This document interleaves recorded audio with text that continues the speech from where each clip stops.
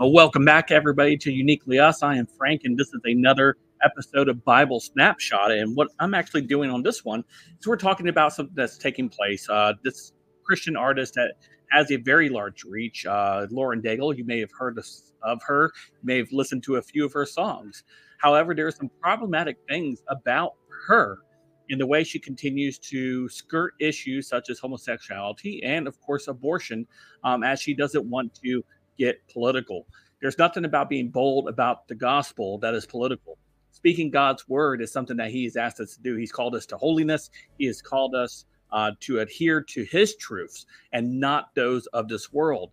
And Lauren Daigle doesn't seem to understand this, or she refuses to understand this. She would rather gain the admiration of the world around us versus actually spreading the gospel, actually speaking the truth that God wants us to speak. He's preparing hearts and minds every single day to receive that gospel.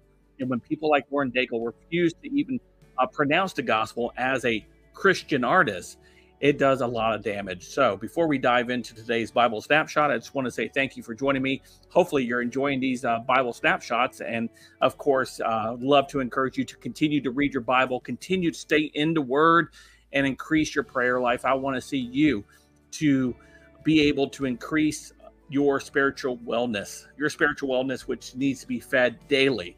I want that relationship between you and God to grow, and your obedience to being in his word, being obedient to God, and in following his commands.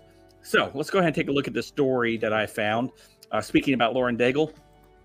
And right here, of course, CM star Lauren Daigle gets asked her opinion on her state's abortion ban. She says, I have no idea. She's from Louisiana passed thank goodness, right? Thank God that that Louisiana passed such a bill to protect life. And of course, Lauren Daigle pretends that she doesn't know anything about it because she doesn't want to offend anybody, right? So here we have someone unwilling to stand for Christ, right? Louisiana-based artist Lauren Daigle keeps making the discernment news for the same reason. In 2018, the prominent Christian artist was asked by noted lesbian Ellen DeGeneres her view on homosexuality, and she answered, I can't honestly answer on that. I have too many people that I love that are homosexuals. I don't know. That's a terrible answer. Instead of actually sharing the truth with her friends or people that she claims to love, she would share the gospel with them. Not sharing the gospel with those people is hate. That is the true hatefulness of what is not being done by sharing the gospel with them. And she refused to do that. She refuses to address that.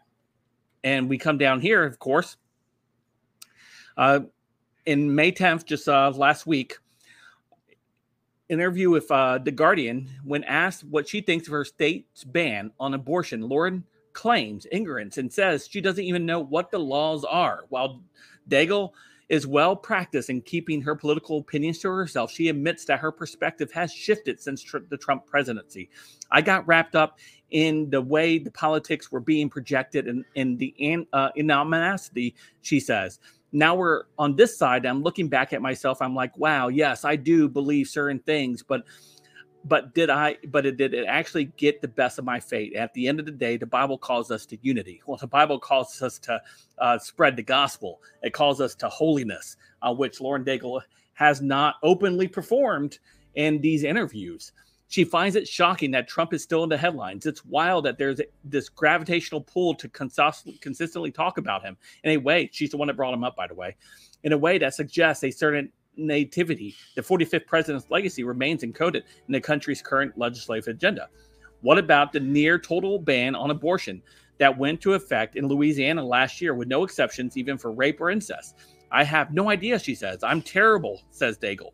I know that we have a Democrat governor, but I don't know where our abortion laws are in Louisiana, and that's a lie. She knows.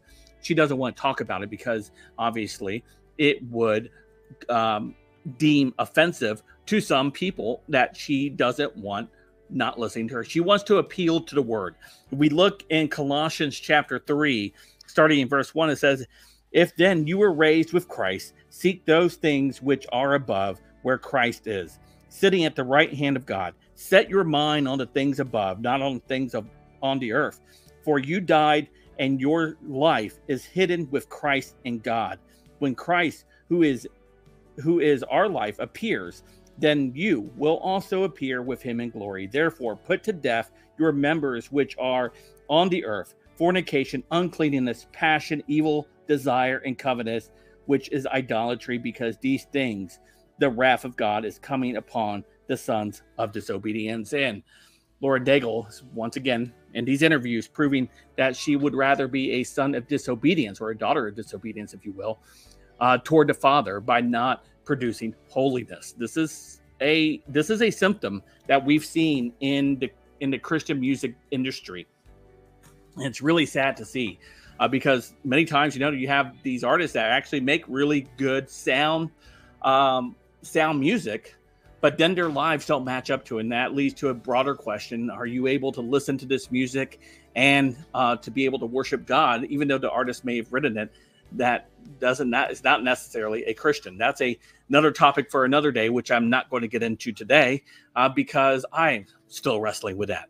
So let me know what you guys think in the comments down below. I look forward to seeing what you have to say. But again, be careful who you follow. Unfortunately, a lot of these so-called Christian music stars are only looking for the world to say they're doing a good job, not the Lord. Anyway, until next time, God bless. Have a great one.